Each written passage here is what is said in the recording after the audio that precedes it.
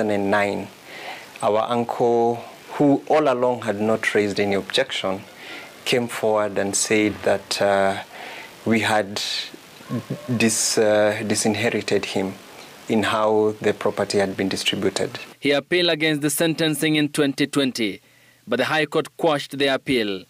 However, Mwangi's wife and his lawyers did not give up and proceeded to the Court of Appeal in search of justice. I was in this space and Rafaela couldn't reach.